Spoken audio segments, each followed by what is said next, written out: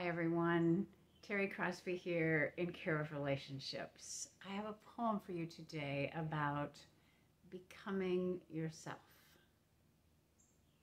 It's called Simple Love. The longer I live, the simpler I get. Things become clearer, faster. Not much matters except love for myself, for others. Why for myself? My capacity to love me is the cap on how much I'm able to love you. It would have to be. And yes, loving the self takes practice, awareness, a lifetime.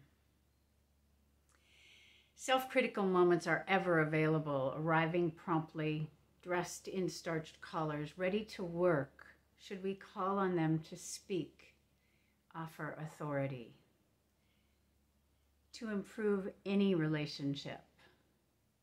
Love your cobweb corners and that time you couldn't fly. Hold your own hand, walk gently into your day.